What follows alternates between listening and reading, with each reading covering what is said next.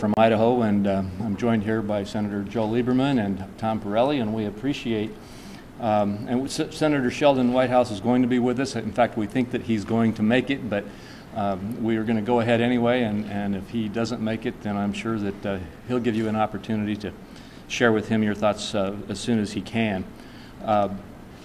Public awareness of teen dating violence and its effect on victims of crime has dramatically increased in the past year. Now more than ever, teens have a greater awareness of this issue. Just in Washington, D.C., teens seeking supportive services over the past year have increased threefold. The Centers for Disease Control, Sheldon, come on up here. I just told them we might miss you, but I'm glad you're able to get in. Glad to be here. Thanks, we got to get one of you guys over on this other side. The Centers for Disease Control and Prevention and other experts indicate that teen dating violence is a serious public health issue for today's youth. 1 in 10 high school students self-reported on a CDC survey that they were purposefully hit, slapped, or physically hurt by a boyfriend or girlfriend in the past year. A physically or sexually abused teen is up to 6 times more likely to become pregnant and more than 2 times more likely to report a sexually transmitted disease. Such abuse victims also suffer from academic underachievement, as 1 in 5 of the girls who were victims did not attend school on more than one occasion in a 30-day period because she felt unsafe at school. Many parents are still unaware of the extent of these issues, including the growing harmful impact of abuse in the electronic media, such as suggestive texts and internet threats. Since 2004, Congress has passed resolutions designating the first week in February as National Teen Violence Awareness and Prevention Week. This campaign began by a group of teenagers who took a stand against teen dating violence. Since this initial campaign, Congress, over 50 state and local and national organizations recognize this effort every year. In recognition of the growing awareness of this issue and its ramifications, Senate Resolution 373 highlights teen dating violence throughout the month of February. This resolution encourages teens to develop healthier relationships and calls for parents, schools, and community members to observe the month with programs and activities that provide education on teen dating violence and prevention within their communities. Our teens today will be parents tomorrow. It's our responsibility to help them understand what constitutes healthy relationships. It is said that family violence is a cycle. These children end up living or learning what they live. Let's work together to stop the cycle of interpersonal violence today before destructive attitudes and behavior engulf yet another generation of Americans. And with that, I would like to turn the time now over to Senator Joe Lieberman for his statement. Thanks very much, Mike. I'm honored to be here with you and Sheldon Whitehouse and Tom Perelli. I appreciate very much what you had to say, and I think you got it just right. I want to put it in the context of this year marking the 15th anniversary also of the Violence Against Women Act, which is a landmark piece of legislation that really has paved the way for tremendous strides in curbing domestic violence in our country, and also inspired similar movements in other countries around the world. Despite the continuation of the problem, the fact is that we have made significant progress in transforming our society's understanding that domestic violence is not just a private matter insofar as it's in the family, or a private matter insofar as it's embarrassing. It is a crime, and it is a serious crime, and should be treated as such by our law enforcement system, and be seen as such by the victims of it and those who witness them being victims. This resolution, in a way, expresses that same attitude toward teen violence. I'm really proud that every year the resolution has been introduced since 2006. It has been unanimously passed by the Senate, and that happened again earlier this week. And as we did earlier with violence against women generally, the resolution puts a spotlight on a terrible problem and attempts to empower younger people in our country to take a stand and to develop against this problem and to develop safe and healthy relations. And Mike is right.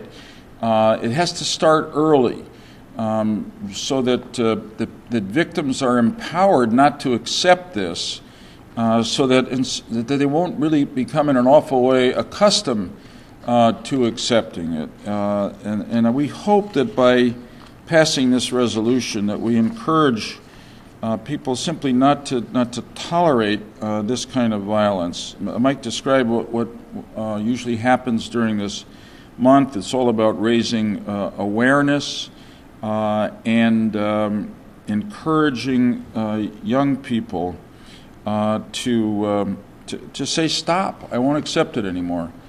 This is unacceptable, even criminal behavior, and it's wrong. And if necessary, I'll report it to the police. Matter of fact, I will report it to the police. Bottom line, I'm proud to be here with my colleagues, proud to be part of the United States Senate taking our stand to address this urgent problem. And I thank all of you for being here today, a lot of whom I know are advocates and workers in this area. You make a tremendous difference in the lives of individuals and in the life of our society, and I thank you for it. I'm proud now to introduce my colleague, very junior. Very junior. Does that make you very senior? It does, unfortunately. Sheldon Whitehouse. Thank you, Joe.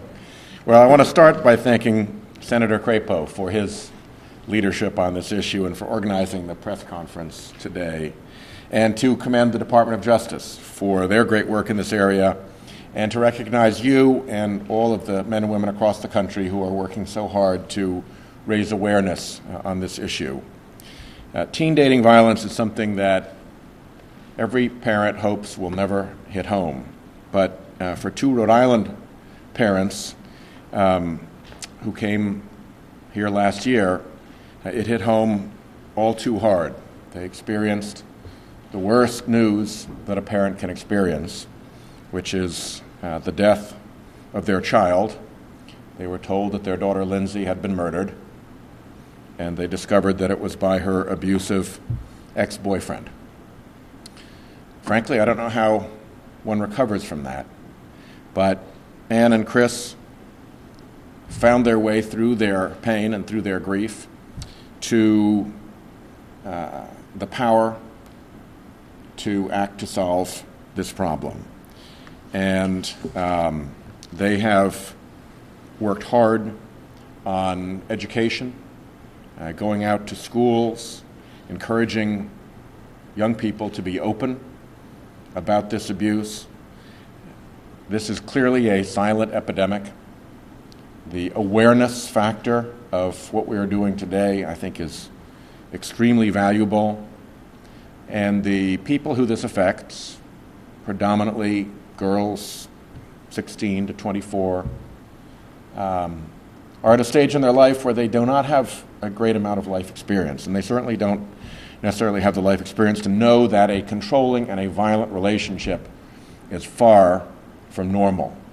And to get the word out that this is wrong, to get the word out that one needs to be candid and open and disclosing and transparent about it, and to get the word out that there are resources that can help before things get out of hand is very important. Back in Rhode Island, because of Ann and Chris Burke's courageous work, the Rhode Island General Assembly passed the Lindsay Ann Burke Act, which requires all school districts in the state to have a policy to address dating violence in schools and to teach students in grades 7 through 12 about preventing dating violence. This has become a model program for other states. This has been an issue that I worked on as Attorney General, circulating a movie about dating violence through all the schools. The Burkes have also started the Lindsay Ann Burke Memorial Fund to help pay for school training so that even more students can learn about the dangers of dating violence. It is humbling to me to think about two people suffering that loss who have made such profound contributions, but it puts, I think, into very clear perspective how important the work is that you do each and every day to prevent the next Lindsay Ann Burke murder from happening. So I thank you, and I commend Senator Crapo, and I'm so delighted to see the Assistant Attorney General here as well. Tom? Good afternoon. My name is Tom Perelli, and I'm the Associate Attorney General and the third-ranking official at the Department of Justice. My responsibilities include overseeing a number of areas, but including the components that work with state and local law enforcement in a host of areas, but particularly in the area of the Office of Violence Against Women. I see in the audience, and I want to particularly recognize, as Senator Lieberman did, the tremendous work of the advocates in the field, and in particular the folks at the Office of Violence Against Women who do just such extraordinary work in this and a host of other areas, so thank you. I'm honored to stand here with Senator Crapo, Senator Whitehouse, and Senator Lieberman to shine a spotlight on this issue.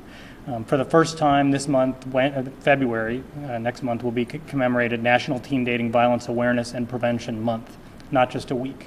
That wasn't a small feat, and I commend and appreciate the Senate for acting in unanimous passage this week. Teen dating violence is being given the prominence and the parity it needs as we look at issues such as domestic violence, sexual assault, stalking, all of which have been noted through an awareness month, and this is the first time that will be true for teen dating violence. And we at the Department of Justice intend to use that month to raise awareness and to work with local communities on education to protect young people and to help them work through the challenging and difficult problems that they face. Now, this comes in the context, again, as Senator Lieberman mentioned, of the 15th anniversary of the Violence Against Women Act, which is a year that we at the Department of Justice intend to use as a call to action, not just commemorating what has been done in the past, but to renew our commitment to ending violence against women in all of its form. Our government sort of funds programs, works with law enforcement at the state and local level, and prosecutes crime, but we also have a responsibility to speak out on these issues. And we've committed ourselves to thinking outside the box, not using just the same old techniques and tactics to address this problem, but to look at what we've been doing right and what we've been doing wrong. One of the things that particularly teen dating violence tells us and should focus us on is that we need to continue to work with the state and local partners and tribal partners that we have been working with for decades. But most importantly, we need to be working with kids. Because they have tremendous ideas, from starting Teen Dating Violence Week to many of the best ideas in the field here. So we really look forward to working with them as we go forward. We know that violence against women is the seed of so many other kinds of violence and so many other problems that children and families face. Teen dating violence affects our most vulnerable people, our young children, many of whom don't know how to identify, prevent, or report it. And we know that if they're the subject of violence or they're exposed to violence, their chances of thriving at home and in school are reduced. Recently, the Attorney General and the Secretary of Education held a forum with students from around the country about promoting healthy relationships. And I wish everyone could have been there because these students were so impressive. One of them, actually a young woman from Providence, Rhode Island, who I'm pretty sure is going to be asking for a job in your office, Senator Whitehouse, any day. And this recommendation, I think she's got a good shot. You should hire her. But you know, she was asked by the Secretary of Education, why should this be a top priority, given all the other things that the problems and issues that the United States faces? And what she said was, you guys, in reference to two cabinet heads, you guys would be amazed at how much this stuff is intertwined, and added that kids can't do well in school when their outside lives are unhealthy. Work on the social and emotional parts of a child's life, she said, and then academic success will follow. She told us, as I think all the students did, that we have to do better, and that involves working with all of the partners, including kids, and that's something that we at the Department of Justice are very focused on this year and in the coming years. Because we share a vision where men, women, boys, girls, and communities can live together in a world without fear of violence. Today, thanks to the Senate, we take another important step forward in that effort to raise the profile of teen dating violence and hopefully reduce and end it. Thank you very much to everyone here, but particularly to the members of the Senate who've been so critical to this effort. So, thank you.